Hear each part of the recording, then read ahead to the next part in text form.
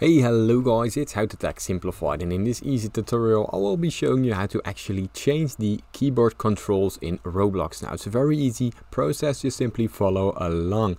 Now the thing is, in the browser version you can't change your keyboard control settings in your settings from your browser. So what we want to do is open up a game and I'll show you how to do it from up there.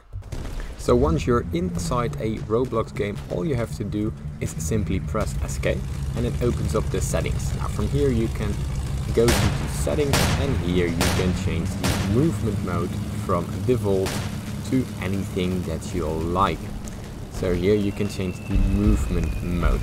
That's it.